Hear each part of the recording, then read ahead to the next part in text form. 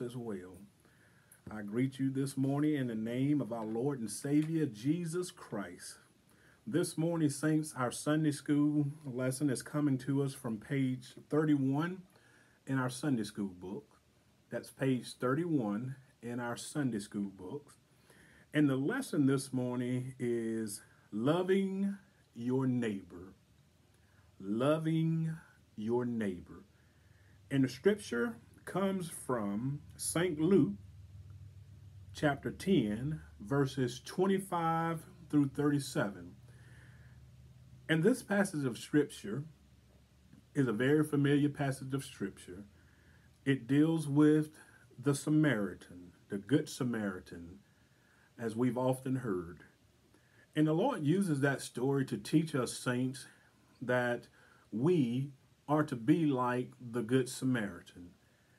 And as I said before, we live in a day and a time and an age where, as this lesson points out for us today, loving your neighbor is very important. And we also have to be mindful of, well, who exactly is our neighbor? Our neighbor is not necessarily the person that lives in the same community that we live in, that stay next door to us. But actually, our neighbor is anyone that has need of our help. And that's the reason the Lord say, love your neighbor. Love those that have need of you. And so as we look at our scripture this morning, St. Luke chapter 10, verses 25 through 37, I'm going to read this scripture for you, and then we'll go back and look at and analyze what is it that the Lord is trying to say to us this morning. So, saints, St. Luke chapter 25, verse 25 through 37. Verse 25, the parable of the Good Samaritan. And behold, a lawyer stood up to put him to the test, saying, Teacher, what shall I do to inherit eternal life? He said to him, what is written in the law? How do you interpret it? And he answered, you shall love the Lord your God with all your heart and with all your soul and with all your strength and with all your mind, and your neighbor as yourself. And he said to him, you have answered correctly. Do this, and you will live. Verse 29, but he, desiring to justify himself, said to Jesus, and who is my neighbor? See, the lawyer here, he really wasn't confused about who his neighbor was, but rather he was trying to catch Jesus in an uncanny way. And so he's asking, well, who is my neighbor? And saints, that's the thing that we have to ask ourselves, who is our neighbor? But we have to understand who our neighbor is. And Jesus replied, a man was going down from Jerusalem to Jericho and fell amongst robbers who stripped him and beat him and departed, leaving him half dead. Now by chance, a priest was going down that road, and when he saw him, he passed by on the other side. So likewise a Levite, when he came to that place and saw him, he passed by on the other side. But a Samaritan, as he journeyed, came to where he was, and when he saw him, he had compassion. He went to him and bound up his wounds, pouring on oil and wine. Then he set him on his own animal and brought him to an inn and took care of him. And the next day he took out 2 denarii and gave to the innkeeper, saying, take care of him, And whatsoever more you spend, I will repay you when I come back. Which of these three do you think proved to be a neighbor to the man who fell amongst the robbers? He said, the one who showed him mercy. And Jesus said to him, you go and do likewise. So, saints, as I said before, this is a familiar passage of Scripture, and we've looked at it on many different occasions on exactly who is our neighbor. And one of the things that God is pointing out to us in the Scripture is that our neighbor is not necessarily the person that we thought it would be. In other words, the person that came to our rescue when we were in trouble may have not been the person that we thought would have come.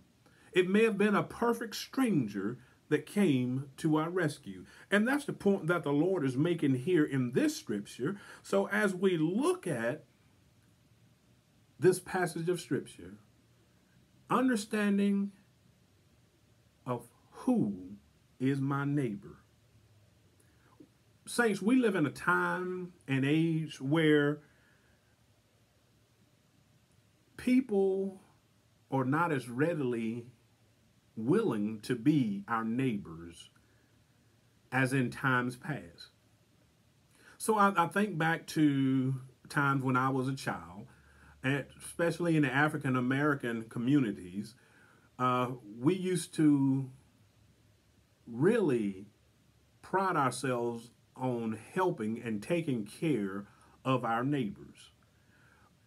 If someone in the neighborhood was in need of something, the neighborhood came together to help that individual or that family or whatnot. And that was, in essence, the nature and the character of God. But saints, as God calls us to overcome the systemic system that held us back at the time, and I say the systemic system that held us back at the time because we actually only had ourselves to rely on. And so as African Americans, we had to rely on one another. And there was a system in place that kept us at a level that was beneath others, that prevented us from being as prosperous. And of course, some people were more prosperous than others, but the willingness of each individual to help one another is what was pleasing to God. And now, saints, we live in a day and age where many of us are very prosperous in life. God has really blessed us, but we've walked away from the care of helping our neighbors and loving our neighbors in a sense that the word says that we should. Saints, we've actually become what's described as being or having selfish desires. We're only thinking about ourselves and me and mine and taking care of myself. We're seeking self-gratification, and we only pursue self-interest. All of these are values that consume time, that take us away from being neighborly. So, saints, I want you to think about, where do you fit in this scenario? Are you selfish? Are you seeking self-gratification? Are you seeking your own self-interest? Or do you take the opportunity to help others along the way? That is the nature that God desires for us to have as representatives of Him.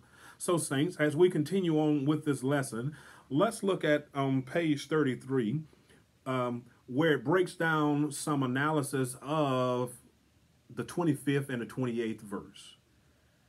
And the command to love one's neighbor was seen as a key moral commandment of the law in Leviticus. It is cited often in the New Testament as the summation of the whole law of Moses. And we know what that summation is. The Lord says, love the Lord thy God with all your being, and then love thy neighbor. And in doing so, you have fulfilled the entire law of the Lord. But this lawyer, of course, being an expert in Jewish religion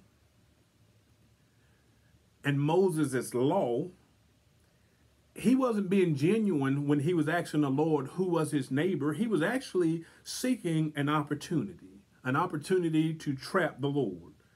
And in verse 29 and 32, the lawyer asked Jesus to define who was to be considered a neighbor, likely looking for the legal definition. And sometimes that's the thing that trips us up, is that we're looking for the legal definition of who our neighbor is. But remember, I said early on, our neighbor is anybody that needs our help, especially with us being representatives of Jesus Christ.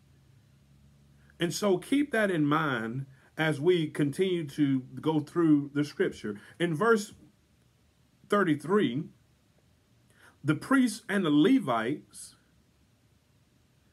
may have thought, of course, that the injured man or injured person was dead.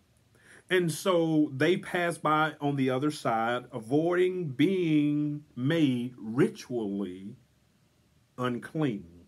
Because, of course, the Leviticus law said that the priests, they're not supposed to touch dead things. And so they were doing the religious ritual thing. But the law also stated that a person encountering a dead person's body was to stop and bury it.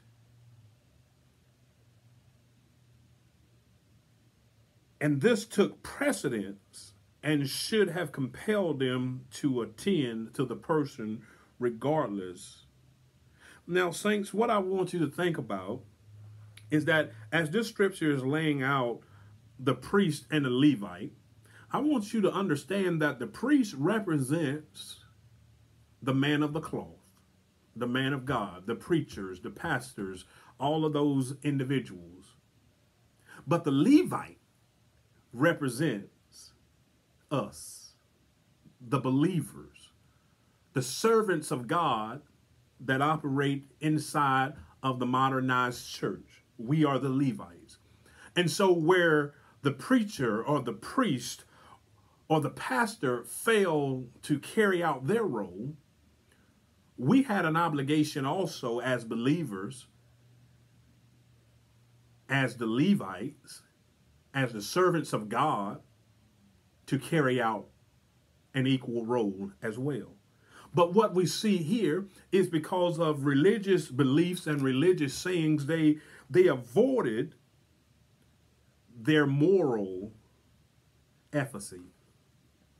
In other words, they failed to do what was required of them. And like many of us saints, we'll do the same thing. We'll fail in doing what we're supposed to do, and we'll make excuses as to why we didn't do the neighborly thing as God has called us to do. So I want us to think about something here.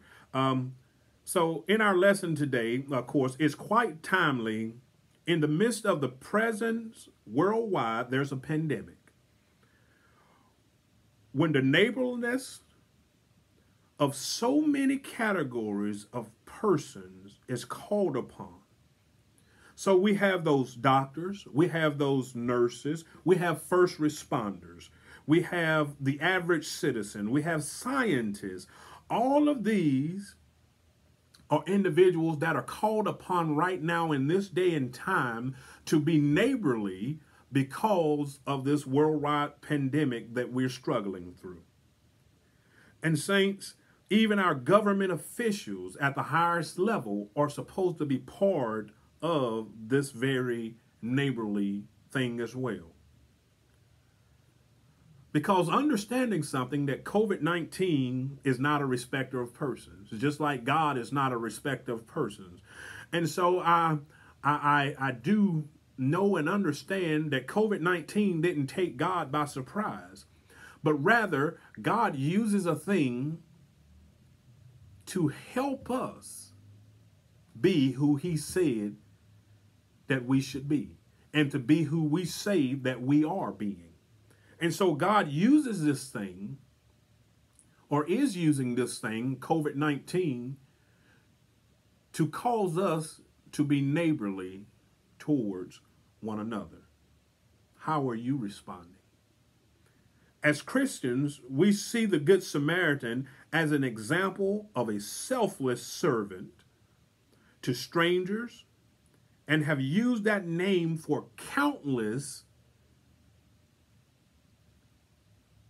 situations or countless institutions such as hospitals and organizations, the Good Samaritan, and so on, because understanding what the Good Samaritan represents. So in natural disasters and disease, the Good Samaritans, the organizations, they are some of the first responders to some of these devastating situations. And so, saints, we are to be those Good Samaritans, especially if we're going to love our neighbor in the way that God says that we should love our neighbors. And so we are to show ourselves selfless and help these individuals. So, saints, what I want to do now is just take this opportunity to go back through some of the scripture and begin to just break down the message that God is trying to get to us in this scripture.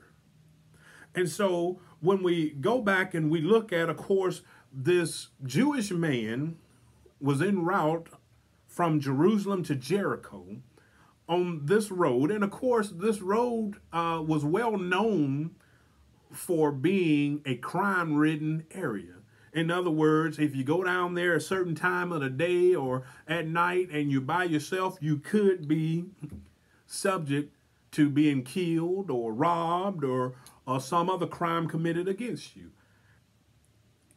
And that's what we're looking at here on the Jericho Road. And so as we go back and look at some of the scripture, let's look at where it says, now by chance, a certain priest came down that road. The priest and the Levite both saw, of course, their Jewish brother lying in a terrible condition. But neither of them did anything. They both passed by on the other side of the road. Now, priests and Levites, of course, are mentioned here partly because they were the most frequent travelers on this road. And so it was common for them to be traveling on the Jericho Road. And also, this is partly to show that these were the persons who, from the nature of their office, would seem to be the most obligated to help an individual in need. The priest and the Levite. Remember, the priest is the preacher, the pastors. The Levites are you and I that are servants in the church that claim the name of the Lord and say that we are saved and set free and we have our salvation in the Lord. And so that obligates us to be neighborly, to show the character and the nature of God.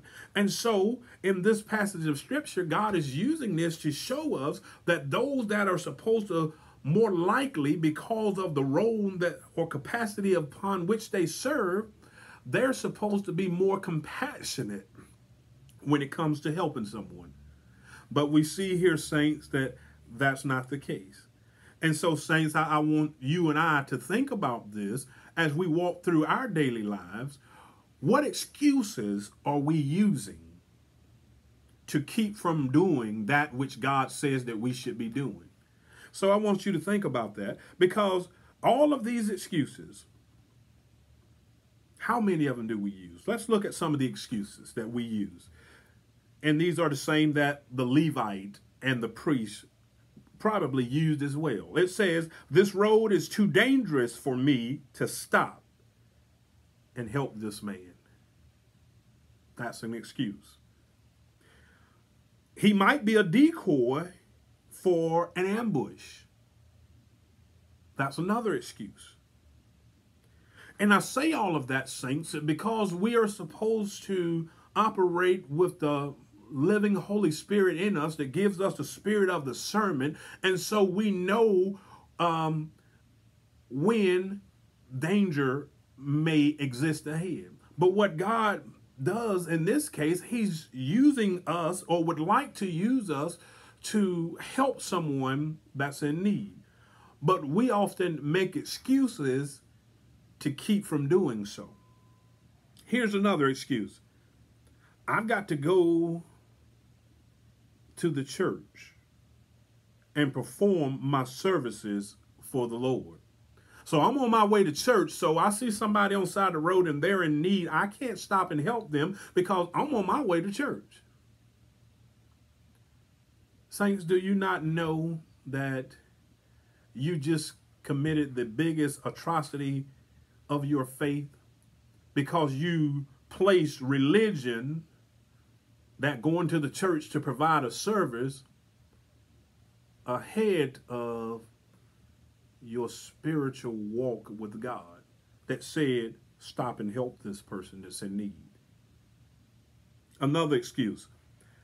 I've got to get home to see my family. My family waiting on me. I don't have time.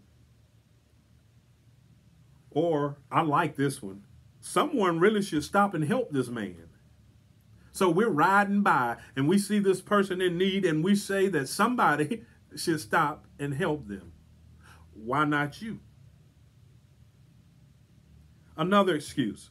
If I'm going to serve at the temple, I'm going to church. I can't get my clothes dirty. So I can't stop and help them because I'll get dirty.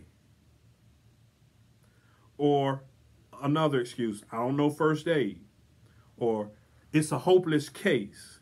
There's nothing I can do.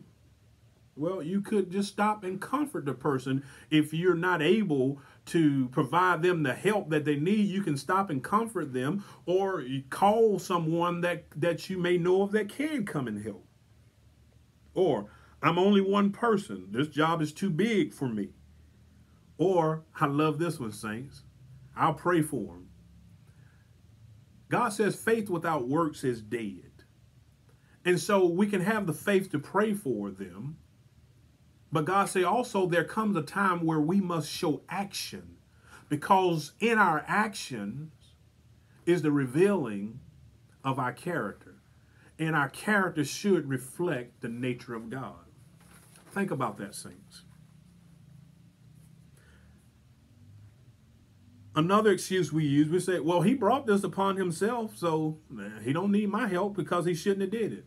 Well, that ain't what God said about you. He said, stop and help. Or he never asked for help. Sometimes people are not going to ask for help. God gave you a discerning spirit. When you see that individuals need help, you're supposed to step forward and help them. So we've got to walk away from using excuses, and we've got to become the Good Samaritan. And in doing so, that makes us neighborly. That makes us love our neighbor as the Lord said that we should. Let's go on with the scripture, saints. It says, but a certain Samaritan, as he journeyed, came where the man was. And when he saw him, he had compassion. I want you to think about that for a minute, because the Samaritan was the most unlikely person that should have been or would have been helping this individual. So when Jesus' listeners in the scripture, as he was teaching this parable, when Jesus' listeners heard about the priest and the Levite, they probably expected Jesus to say something along the line that some common man, such as another Jewish brother, came about to help the man. But rather, that was not the case. It was a Samaritan man. Something that you need to know about this story that makes it really interesting, though, is that the Jews and the Samaritans did not get along. The Jews hated the Samaritans. It was a religious hatred. It was also a racial hatred. And so they could not stand Samaritans. But yet, here's this Samaritan man on his journey, see this Jewish brother in need of help and stops to help him where his own would not. I want you to think about that because God is making a strong point with this particular message, saints, teaching us that those that come to our rescue sometimes are the most unlikely characters.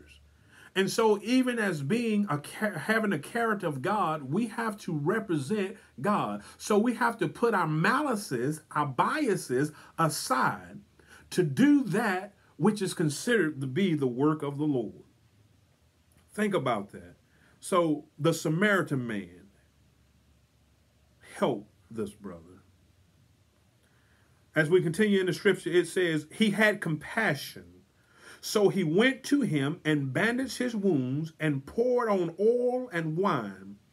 And he set him on his own animal, brought him to the inn, and took care of him. So this Samaritan man was selfish, not selfish, selfless in his actions.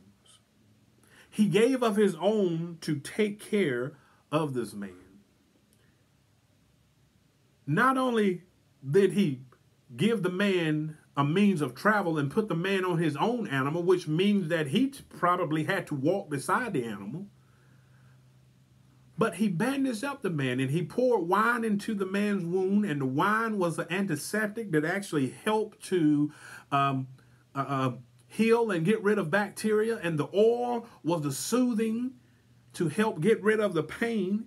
He did this for this man and bandaged him up and then took him to the inn. I want you to think about the efforts of this Samaritan man. And I want you to see this picture with me. This Samaritan man represented Jesus Christ. He represented Jesus Christ operating in our lives. How so? I'll tell you. There are many ways that the Samaritan was like Jesus. The Samaritan was an outsider, despised by many. So people didn't like him. He was an outsider. He was despised. Remember, I just told you that the Jews could not stand the Samaritans. The Samaritan came after others failed to meet the need. So just like Jesus came after all other efforts had failed to accomplish the mission. The Samaritan came before it was too late. Jesus came in the nick of time to save you and I from this sin-sick world and from self-destruction. So many of us, like this Jewish man that had been robbed and beaten, Satan had done the same thing to us. We had lost our way, and we couldn't pull ourselves up out of our own filthy mess. But lo and behold, here comes the Samaritan man.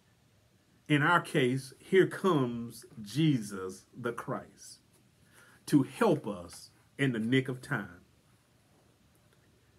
The Samaritan man came with everything needed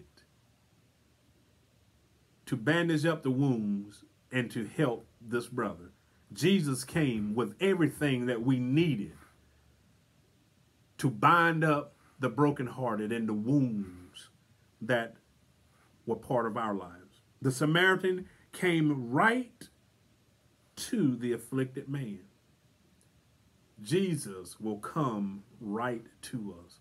He said all we have to do is call out his name, call on him, and he'll come to our rescue. The Samaritan man gave tender care. Jesus came and gave us care, mercy, provided us with grace, saved us from the destruction that was ahead of us. The Samaritan provided for future needs. When the Samaritan man carried him to the inn and provided money to the innkeeper to take care of the man, he was providing for the future needs. Jesus has provided for all of our needs, past, present, and future. All those things that Jesus has done for us is in essence a resemblance of what the Samaritan man did for this Jewish brother. And so, saints, we have to continue to be mindful of the message of the Good Samaritan. And like Jesus being the Good Samaritan in our lives, we also have to become the Good Samaritans for our neighbors. Verse 36 and 37, as Jesus is applying this parable, it says, so which of these three do you think was neighbor to him who fell among the thieves? And he said, he who showed mercy on him. Jesus asked the lawyer, which one of these do you think